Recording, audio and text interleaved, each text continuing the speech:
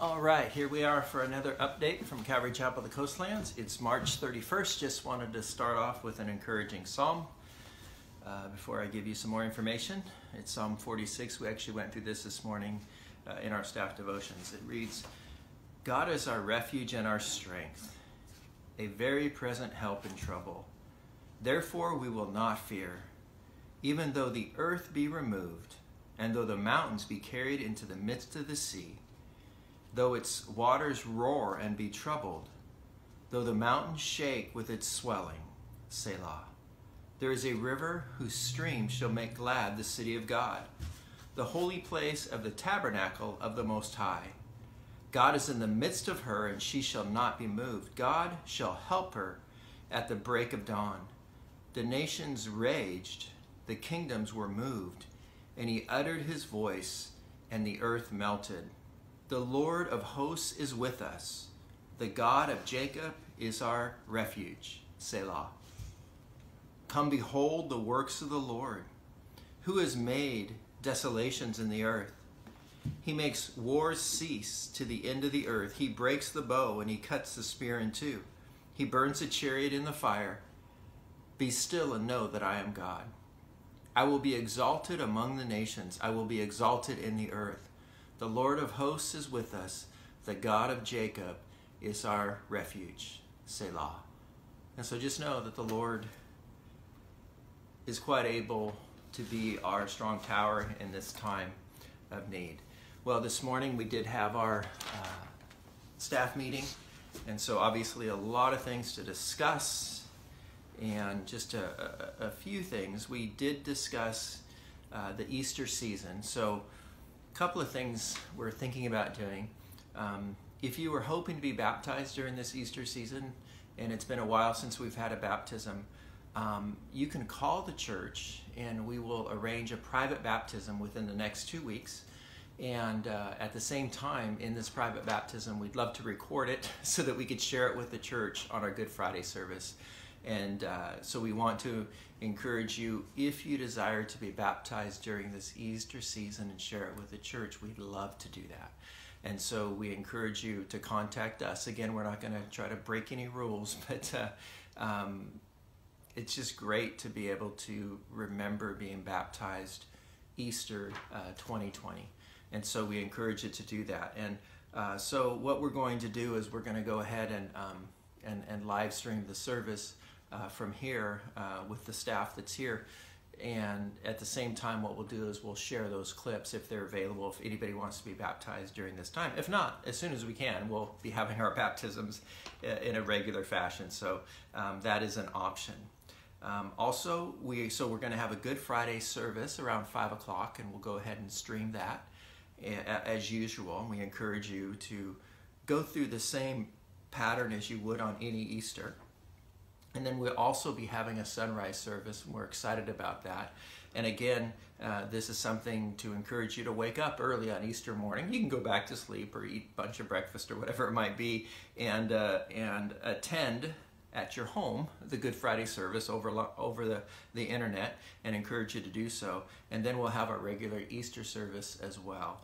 And again, with all these provisions of being over the internet. Another unique thing we have coming up is we normally have Communion Sunday on the first Sunday of the month. And this coming up Sunday will be the first Sunday of the month. And so what we're asking you to do is to go ahead and get some bread, get some juice, and prepare communion. We'll remind you that Sunday morning to prepare communion, and then we'll be able to take communion, you in your home or with whoever you're watching the service with, or wherever you're watching it from, to be able to celebrate communion as a body.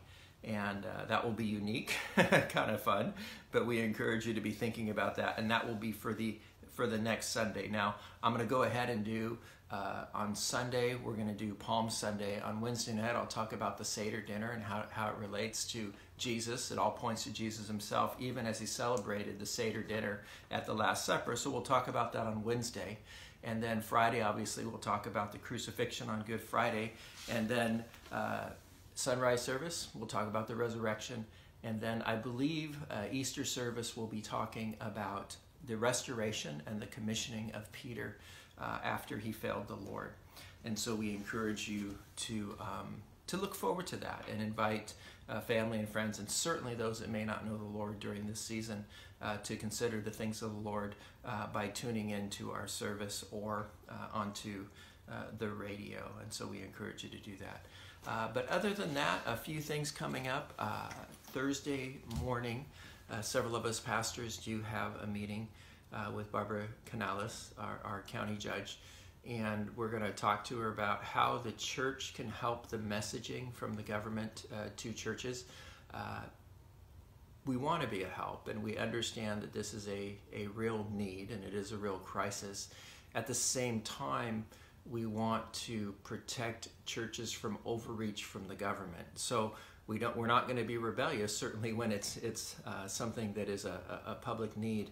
At the same time, we do want the government to be able to communicate to the church properly, and so we want to help the county do that as well. So that's be in prayer for that, for us, that we represent the Lord well to our government officials, as a few of us pastors do approach them.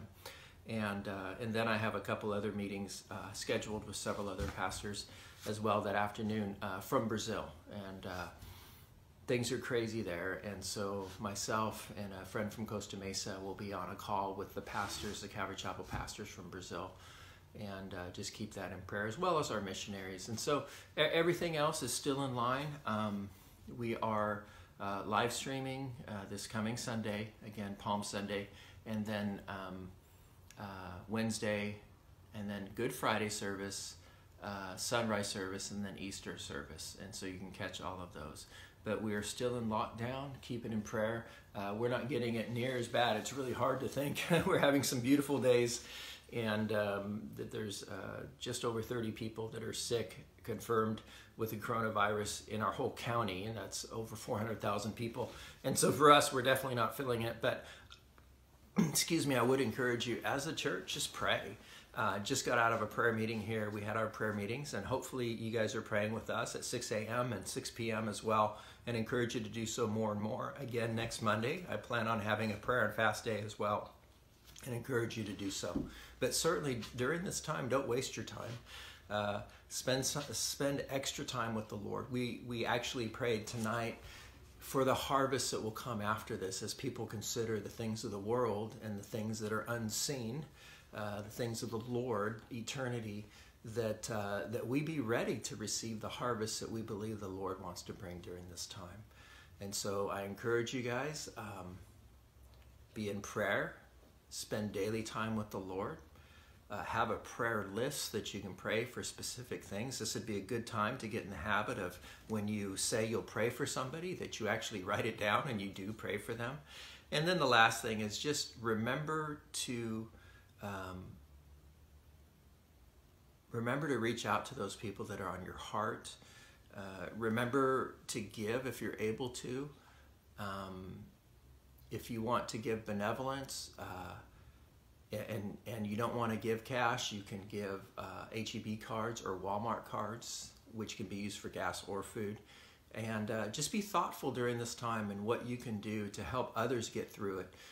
Many are feeling blessed because they still have jobs and be a blessing, and others are struggling as they've lost their jobs and their source of income. And so keep that in prayer.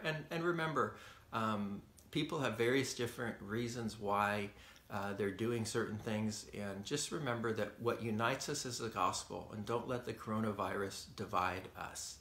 And even for pastors, as we need to still do spiritual service for people, we have to make real decisions. And it's easy to make decisions, or it's easy to project what people should and shouldn't do if you're not really making the decision. But pastors across the country are really making hard decisions. And so please don't judge if they make a decision that you wouldn't make. Pray for them, because for pastors and for certain leaders, they're having to make the decisions, and it's real. So please don't allow that to divide you. Stay in prayer and just be filled with the Lord's grace through this time. And and just pray. Sooner rather than later, we're able to meet again as a church, and we're actually able to hug one another. I'm not a hugger by nature. I hug people, but I'm not a hugger. But I have the feeling when this is all over, I'm going to want to hug a lot of people. So encourage you guys just to be praying that this would be ended, and that we step into a time of great revival. All right. Well, God bless you guys. It is March 31st. Tomorrow's April Fool's, but yeah, probably not a good time for pranks, but might throw a few. Anyways, God bless you guys. Be in good cheer. The Lord is your refuge. God bless you.